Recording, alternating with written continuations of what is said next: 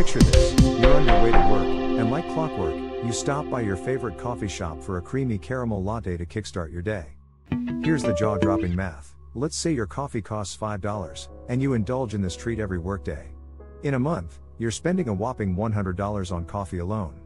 That's like throwing a Benjamin into your coffee cup and slurping it up. So, the next time you order that latte, ask yourself, is it worth a mini vacation or a spa day? Now, don't get me wrong, I'm not here to crush your coffee-loving souls or deprive you of life's small pleasures. No way.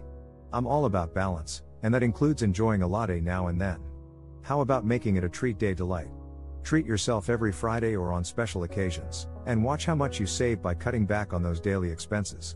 You can also DIY your fancy coffee at home and save costs.